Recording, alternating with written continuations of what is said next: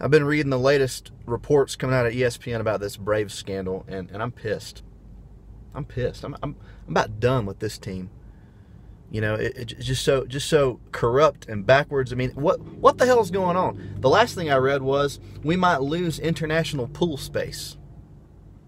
What is this, 1929? Why are the pools segregated? And why are we spending money on pools in the first place? Maybe we should spend money on, I don't know, baseball players. You know, I'm about tired of this racist leadership.